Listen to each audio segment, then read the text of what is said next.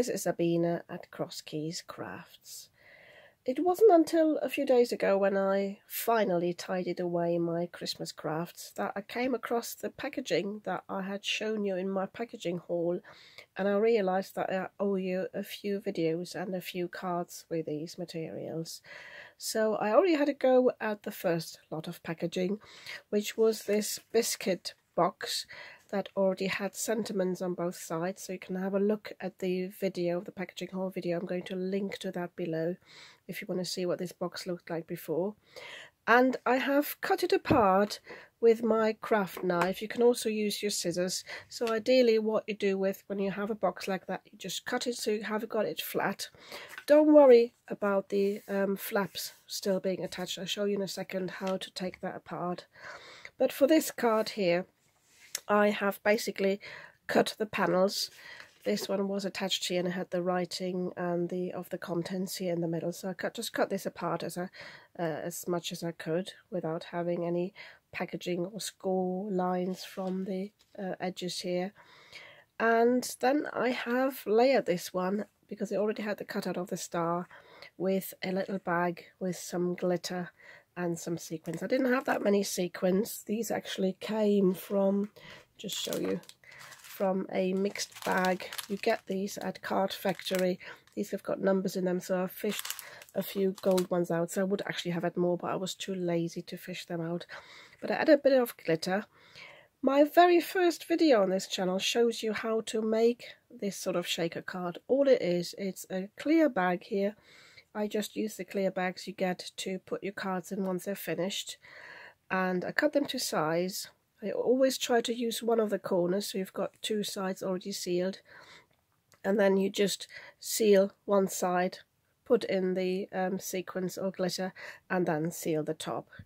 Make sure though it is properly sealed. I gave mine a shake and the stuff actually the glitter came out of the corner here, so I had to put another bit of sellotape on it, but it should be fine now. You can also use red tape to seal this. So anyway, so I've done this. I just wanted to show you what the back looks like. It looks a bit of a mess, but it doesn't matter. From the front it'll look okay. And you need to make sure when you attach this that you give it a bit of space to move around. So it has got some bulk in it, but it doesn't matter because we're going to put some foam tape on that in a second. Then my question was, when I had cut these pieces, how do I mat these? What do I put them on? I thought about putting some black in the back, but I didn't really want to introduce another colour. So I had a look in my stash and I found this purple. It's not an exact match, but that doesn't matter. I think that works really quite nicely with the purpley blue of the packaging.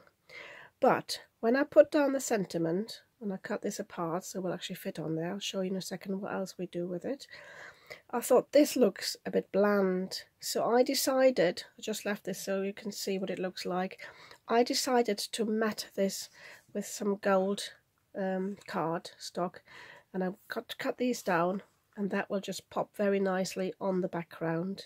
So my tip is, once you've got cardstock, find some matching cardstock. Don't introduce too many new colours. I could have chosen a gold as well, but then see how the colours pop, or what you want to stand out, what you want to basically integrate into the card, if that makes sense. So the other thing I just promised you, I've got this piece left, so I will make another card, but I wanted to show you how to take off the flaps here. You can use your heat gun to heat up the glue. Most of the time I find you don't really need it, but the trick is not to pull it up like this, because then you're going to bend the piece of cardstock you want. You want to turn this round and then pull this bit up. And don't worry if it gets a bit damaged on the back, as long as you don't tear it all through the layers. So you can see this one will be totally ruined. And actually you have to start again on the other side, because it doesn't come off completely. You don't even have to take the whole thing off. The important thing is that you don't have too much bulk to it and don't have any extra layers. So that'll be fine for me. I'm just testing that there's no residue. And then this piece is still perfect for me to use. So that's a little trick for you. So I'm going to cut the mats for this now. I'm going to cut this down, and I'm going to show you in a second what the foam tape looks like once I have attached it. I'll spare you the footage to that, and I'll come back with this. Okay, so this is what the back of my panel looks like. I have put tape all the way around, and if you haven't seen me do this before, I always keep some release paper from some vinyl, for example, and I put my sticky strips from the rolls on that, and then it's so much easier to cut. That allows me to cut them to size here lengthways very easily. And the other thing I did, I got near the end of my roll, and obviously when you do that you've got just some cardboard underneath or some paper and they won't stick anymore. I'm not too bothered about that. I can still use that. I just used my Cosmic Shimmer glue and I just glued these pieces down. This is the first one I had originally cut off, and I put this one down because different foam tapes have got different heights, and I didn't want to mix this brand with another one that might have a different thickness. So just to make sure I've got the same thickness all the way through, I just utilised this strip here, and I can still utilise the rest for a little project. So that's one little tip. And then I want to show you what I did with these. So I cut these down on my guillotine. If you've got bits a bit like here from your guillotine, which is due to the packaging where it's a bit uneven, just use a nail file and just go along like this, and you will find it's much smoother. You also can, if you want to, just use an alcohol marker and use the tip and just go along the back, and you will get rid of this wide line here, but I'm not too bothered because I'm matting it on gold and then it won't be that obvious. So I have marked on the ends here that have got a bit of a gap in the middle here, and I've just gone ½ an inch onto this side, and I've marked this because I want to cut a little triangle here. So just with your scissors, just like this, because it'll look more interesting than just having it square. And I'm doing the same here.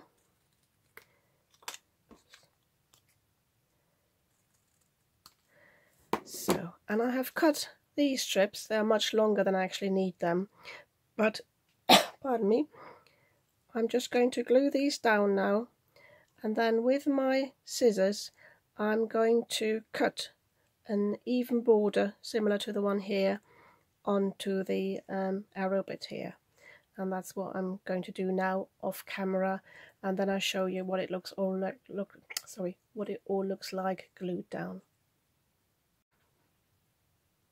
Okay, my first card is finished. So I have matted these sentiments here on the gold cardstock, and I think this is really nice. And the shaker window moves, the sequins and the glitter move very freely. And yeah, I'm really pleased in how this turned out. I have already prepared the second card. Oh, you can see me there. But I wanted to show you this before I glue the bits down, because I'm going to, well, my thought was, because this picture is much smaller, I wanted a focus, another focus on the card, so I decided to use this metallic cardstock that's got the star embossing on it. And I bought this, I think, either from Home Bargains or from B&M in the kiddies craft section. But when I first got it, I thought the front here is really uneven, and I was really unhappy with it until I found out this has actually got a film on the top, and you can very easily peel this off, and then you got a much neater finish. You need to peel this off, otherwise your embellishments come off again. And now you've got this plain cardstock here. And now I can glue these down. Because this is so much smaller, I decided for a different layout.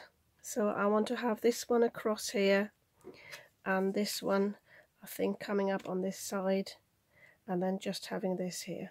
So I'll have a think. I might actually do something different with the edges here. I'll have a little think about this, and I'm coming back with it in a second. So here's my second finished card. I decided to cover the edges here with some cut out stars I just cut from glitter cardstock. I made sure I covered the lines completely. I didn't want to show any corners here, and yeah, I'm quite pleased with this. If I would do this card again, I would glue these down first and then probably move this up just a wee bit, because it is a lot of free space here now. But yeah, that's in hindsight, but still I'm quite pleased in how these turned out. So yeah, 2 cards are made from 1 box that came with some biscuits. Yeah, and I think these are really nice and I can use them this year. It's only 11 months till Christmas, so yeah, fair enough. And I'll see you soon with just one more video where I show you how I use this packaging, and then I think everything else will have to go into recycling and I won't use them this year for Christmas cards. So I'll see you again soon.